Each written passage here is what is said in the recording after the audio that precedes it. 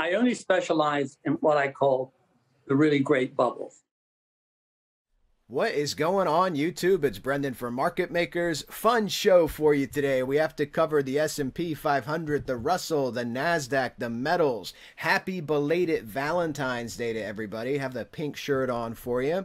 Guys, lots to cover. This video is going to be brought to you by SimpleFX. If you've been on the fence thinking about joining our Market Makers Discord, where we have live streams, trade signals, TA, and best of all, community with like-minded individuals, well, now's your chance to get a free month. Simple will pay for your first month. If you want to download SimpleFX, sign up, message Lee. The Telegram is in the video description. All those spam comments that I spend hours after every single video deleting with WhatsApps and stuff, guys, those are spam. Those are fake. Our official Telegram is listed in the video description. Download Simple, contact Lee. He will get you set up. Here's a pro tip for you. You need a paid VPN. The free VPNs do not work. Use your McAfee, your Viper VPN, Express, Nord. I'm trying to work out a deal so I can get you guys a discount on VPNs. They're going to become a necessity. Trust me, it's always important to protect your privacy, but as you guys know, different countries are cracking down with compliance and regulations. So if you want to try out Simple, you can trade all these assets as a decentralized exchange, and you can get up to a $5,000 instant bonus. No games, guys. There's no volume requirements, no rolling over your trades. It's instant based on your deposit. All that good intel is in the video description. Let's go ahead and check this out. Let's go to the S&P, guys. That's Richard Wyckoff on my thumbnail. Lots of people ask about my trading style, and I guess I would best describe it as a hybrid between advanced Fibonacci concepts, geometric concepts, and Wyckoff. Okay, that's basically my trading style. You guys that watch the channel, I think most people can glean some very useful tips, maybe some different strategies, different ways to look at the markets, and I think that's why the channel has become such a success. So definitely like and subscribe and tick the notification bell. But let's go ahead and look at this. So we have our S&P 500 on the 3-day chart. You can see our Wyckoff range that we've established. We have our up thrust through the range, our failed pivot. We have our down thrust, and then the signs of strength afterwards. And of course, we have the trend line from the all-time high. And then we have this price action right here, currently on the 3-day chart. Up thrust outside the range, signs of weakness, up thrust again, weakness again. What is this right here? So are we accumulating to break out to the upside? I've showed you guys different ways to look at this. I want to show you another way. I have a video out there on YouTube. It's free. You can watch it. It is how to use the Gann fan. Wyckoff was a big proponent of using the 45-degree angle. The problem on TradingView, as you guys know, is you have to either lock your scale or you have to understand where to put your Gann fan. So this method, I'm going to show you this right now, but watch the video because I'm going to do this very quickly. This method, you use the quarter angle, okay? 1/4 right here, and I'm going to put that on that first impulsive move down, okay? That's your first impulsive move down. Remember, we used a trend-based fib looking for that big move down. After the 20% retracement, this is where we landed, which landed you in the bear market here. Your attempt to defeat it. Price fell down. Going to match that up with the 1/4 angle. Look at your 1/1 angle. This is your 45. Look what price is doing, sitting right on the 45. Now, W.D. Gann was friends with Richard Wyckoff as well as Charles Dow and Jesse Livermore. Think about that for a trading group of friends. Jesse Livermore, first billionaire trader. Wyckoff knew everybody who was to know in the trading world. But the 45 is bullish above, bearish below, and you're just riding the 45 here, okay? So here's your trend line that everybody has on TV, but their 45 is more important right here because this is what you're riding on. So you're either going to continue to break down, get below this 45 angle, or you're going to break out up to the upside and move up to our 4,300 target, right? And price right now is undecided. But let's look at some other indicators, some different ways. Lots of people have lots of indicators but don't really know how to use them. Donchian channels came from Richard Donchian, the godfather of trend trading. Just wanted to show you this because if you look at your Donchian, look at the top of the Donchian, 4307, right? Here's a zigzag line showing resistance. You can see how accurately that's working as well. But 4,300 is the top of your channel. And if we go ahead and do this with fibs, as you guys have seen me do as well. Looking at this bullish Gartley structure here, but we'll go ahead and use a trend-based fib. Going to use the impulse, which is the October 3rd candle, okay? And I'm going to come up to this swing high, the November 30th candle, and then come down to the low here, the Wednesday, December 21st candle. And you can see the 786 at 41.87 right on top of your Wyckoff, which is at 41.70. It's giving you very strong resistance, right? So this is where you're hitting your head. This is where price is struggling. And we did have a pivot we're going to look at in the daily time frame. This yellow line here is when that bottoming action could happen in the S&P if this decides to continue to roll down, which is that April 14th date we talked about last video. So you have Fibonacci resistance here. You have the 45 angle that you're just hovering on to try to stay bullish. You guys have seen the volume profile here as well. You have peak volume resistance in the range going all the way back to the all-time high. This is why you're struggling here. And on top of that, let's just look at the Welkin volume. Guys, this is a Wyckoff indicator for volume. It's called Welkin Volume Study that shows you the strength of the mood with sigmas, which are basically standard deviations, and you have low volume, okay? This is why you're stuck where you're stuck, and you need some type of catalyst. Either this is going to start to erode and fall down, or you need to break out above that 41.87. I'll call it 41.80. Break out above, hold this line, and then move up to your 1 fib, which is a symmetrical move at 43.03. Could you get overspill if you had a bullish catalyst towards 4,400? Yeah, of course you could. Look at the volume resistance. It's all up here in this range, okay? So that 4,300, 4,374, that's where I'm really looking at price if it wants to turn bullish to move out. The problem is you have to get people into the market. The problem is 4 of the biggest investment banks, chief equity strategists, are all telling their clients the market's going down to the low 3,000s and they should not be long right now. I'm talking about Mike Wilson from Morgan Stanley, Marko Kolanovic from JP Morgan, probably the biggest bank. You have Mohammed at Citibank and Savita at Bank of America Merrill Lynch. So you have these chief equity strategists that are all advising, hey, there's not enough risk reward to go long here, and price is just kind of stuck because you also have retail that wants this to move up, right? The natural bullish bias of the market is always to try to make it move up. So like I told you before, the way I think this is going to play out on this on the S&P, it's a matter of variables, okay? If we pivot out and come out to the upside, this is our move to get to that 4,300, okay? We have to do that move. We have to gain strength. And what we're doing in the daily time frame, which we'll look at in a minute, is printing a double top because you keep getting rejected at the same trend line, okay? So this is going to play out a couple of different ways. I've showed you this pattern, so I'm just going to draw it quickly. And this is our pattern here from the November 30th candle down to that swing low. This is your one spot 272 with your 786, okay, coming back down to the downside, roughly right somewhere like here, 783. Okay, this is your retest of the trend line. That's your first move. This gets you back to that trend line that's been responsible for your tops all the way back to the all-time high, okay? And when that happens, when price comes down, if it holds that trend line and moves up, makes a lower high, on a large time frame, you're just making another double top or perhaps even a head and shoulders. You see that? This could be a shoulder here. And then if this broke down, you're going lower, guys, and that's your march to come down and try to make your bottom for that April 14th date, right? If this does pivot back out to the upside and defeats this Wyckoff trading range, 41.80, and come out and pivot up, then that's your march up to the 4,300, let's say 4,300 to 4,375, and that I do believe will be your high for the year. I don't think the market will ever defeat that. Again, the idea that everything's going to get worse as time goes by, I expect profits to be down even more in the next quarter print. That's my perspective of the market, guys. It's not getting better. It's getting worse. It's just slow. It's laggy. You have to understand the unemployment number itself shows peak cycle. You have 50-year lows in unemployment. So if you're at the 50-year low, what's coming next?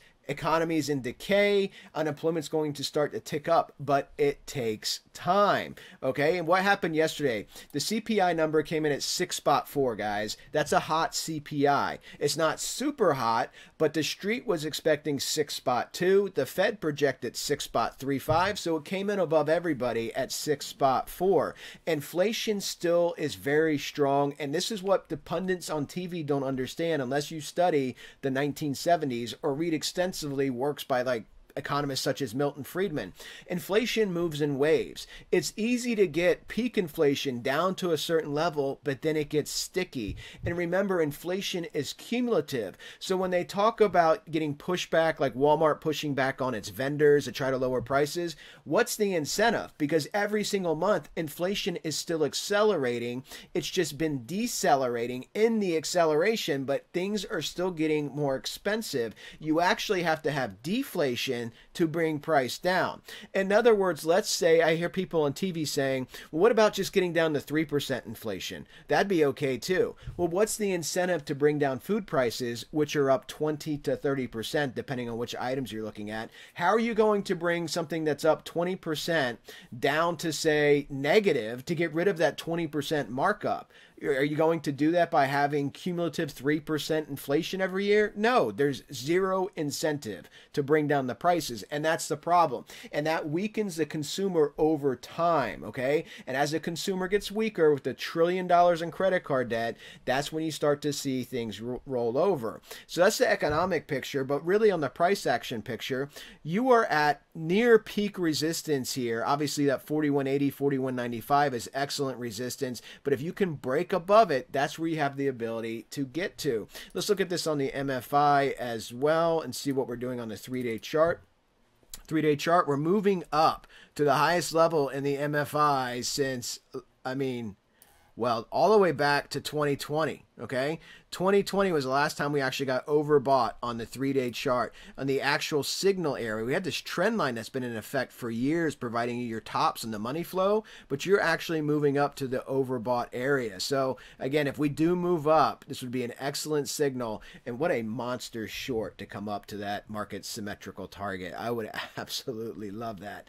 All right, guys, so the other pattern I want to show you here on the 3-day chart, and then we're going to speed through this because I have the other charts drawn out for you. Let's look at a larger triangle pattern, okay? A larger triangle pattern with a projection. And so we can do that like this. We can take our impulsive leg down here. You see this? Here's our impulsive leg down. And now we're going to skip tagging this Gartley structure midpoint high, come all the way out to here, okay? That's swing high. That is your January 31st candle. Now, looking at that ratio, 829, it's close to 786. This is going to be about a 1.272, a little bit overspill. And let's look at this. I want to show you this on the daily.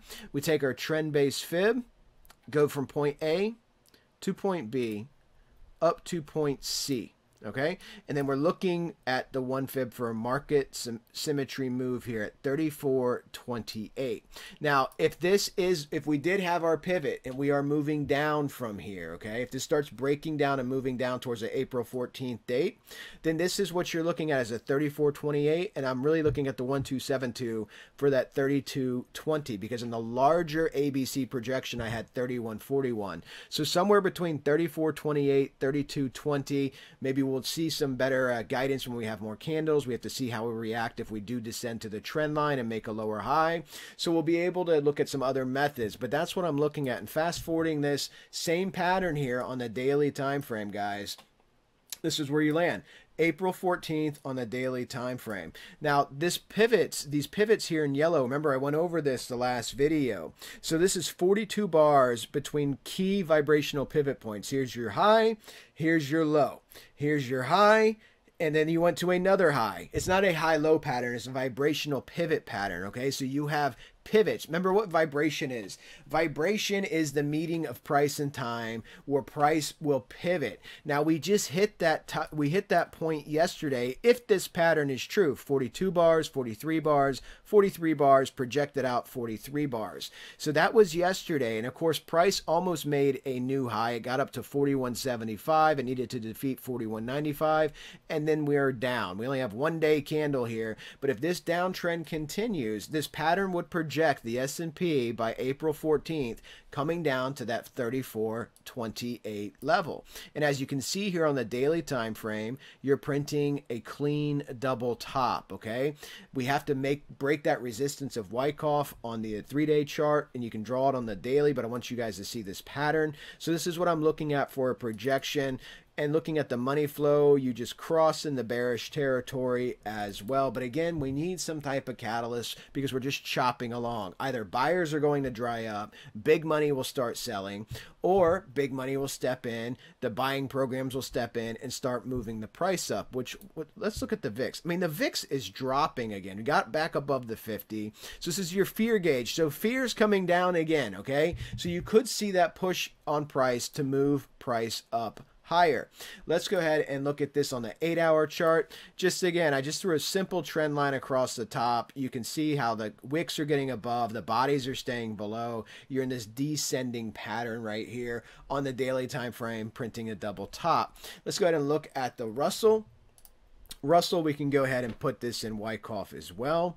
Come to our buying climax here, selling here. Oh, I missed the wick here.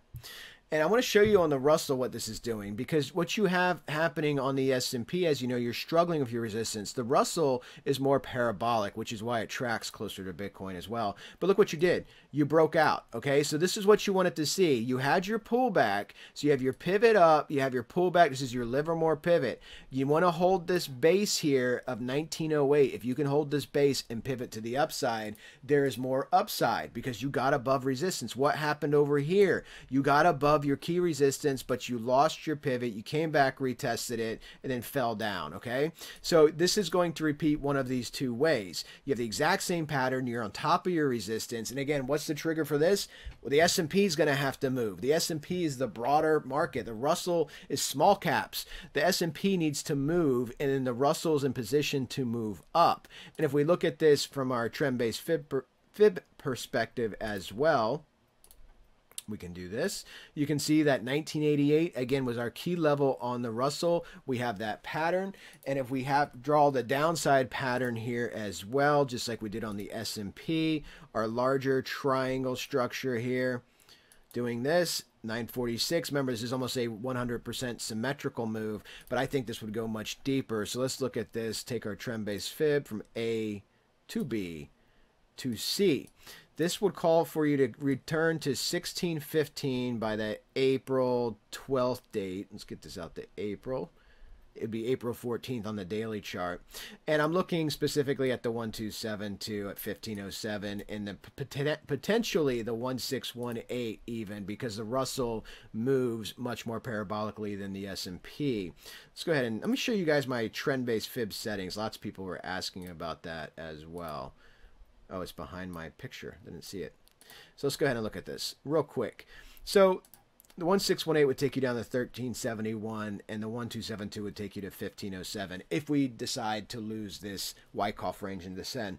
The fibs that I use, guys, are 382, 486, 46, and 786, and 1272 are Kepler's triangle. Kepler was a German astronomer, discovered that the Earth and planets move around the sun in an elliptical orbit, but in the trading world, he's famous for Kepler's triangle, which is the marriage of Pythagoras with the golden ratio. Okay, so Kepler's triangle is the golden triangle. Anyways, these are the key ratios. These ratios are found in the pyramids, for example, like the Pyramid of Giza.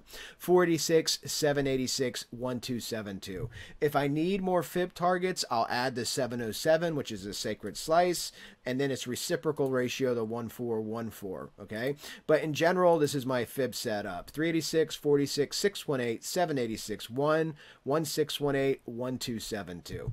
That's what I roll with on that. So this is what I'm looking at here on the Russell. Again, volume is low, trying to hold this key support area. Looking at this on the 3-day chart, again, based on your trend line, you are overbought.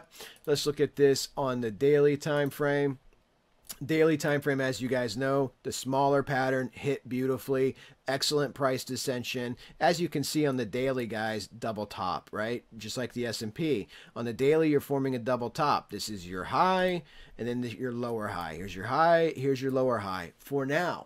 But the Russell on that 3-day chart, this is why it's always good to zoom out. I like 3-day charts because you get more candles in the weekly chart, okay? This is why it's always good to zoom out, because on that 3-day chart, if you can break out, defeat this previous high, that's your pivot out to the upside, where you can look at your upside targets. Potentially of 2062 would be your next landing point for the Russell, if it can do that. If not, if that pivot holds true on the S&P and it's a descent from here, then you're going to be looking to the downside, okay?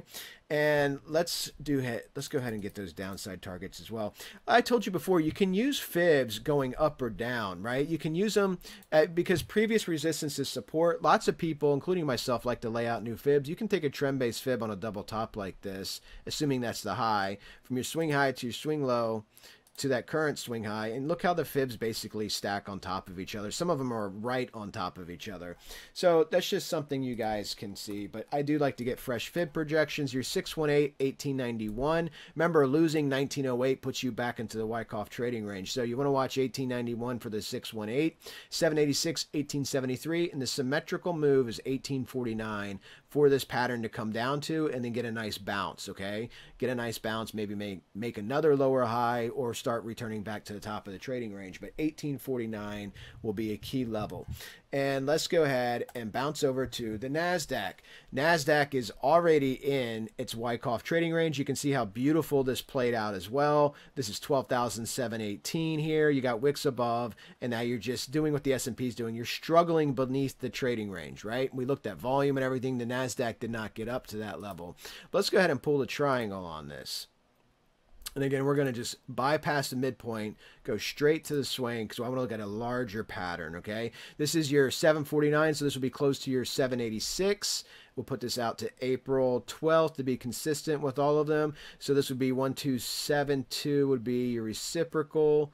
And let's see how close I get that. And let's take the trend-based fib from the A to the B, up to the C.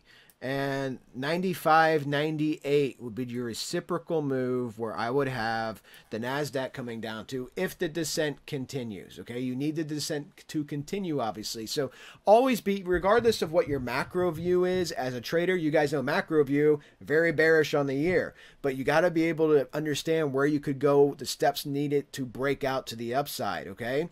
Because if they're going to push the S&P to 4,300, now's a good opportunity to do it, but they need that catalyst. If they don't, you're going to come retest that trend line. Everything will pull down with it, and then that next bounce is absolutely critical to see if we get to that 4,300 or if we fall apart with a lower high, and the NASDAQ and the Russell are going to follow suit with that as well. Average volume, but the overall volume is extremely low compared to previous volume bars. Looking at the Russell, the NASDAQ, you're approaching overbought on the 3-day chart. The actual 90-10 line here on the 3-day chart. The closest you got to that was back in July of 2021, on your way to your all-time high. Okay, so years. So this will be an excellent, if you just keep ranging here and the MFI starts going overbought and all these indicators, and we had that pivot, it's just more confluence for me to assume that we're going to continue our descent. Okay, let's go ahead and look at this on the daily. Daily pulled that trend-based fib, as you can see. I just went over those numbers. The 200 is down there right at the 1 fib at 11,948. Lots of algos will be watching that again. Key retest area if the NASDAQ does come down here to test 11,948 with the 200, how it reacts when it hits it. Does it fall below for resistance, or does it hold it as support? Looking at the MFI here, again, bearish on the daily time frame below the median line. We had the bearish divergence on the pump. That's the problem with low volume, and that's where we're at on all of the indices, guys. Let's go ahead and look at gold. Gold is a beautiful trade. Went ahead and colored my triangles in so you guys could see this a little bit better with the contrast. And again, gold is down 6.66% right now. Some numerology in the market. But the 1 fib, the reciprocal move, has you at 1646. I went ahead and put the landing date for April 12th on the 3-day chart. Again, remember, the gold and silver will do a mini crash cycle and then recover quicker. But initially, because I don't have a particular projection, although you can look at projections here as well. Let me show you guys this. I didn't mean for this video to go this long, but let's look at this. So if we look at this down move, again, I'm looking at the impulsive move down here. So point A to the bottom. 21 bars. You see that? So this is called sequencing, and this is particularly useful when you get Fibonacci numbers out of it too.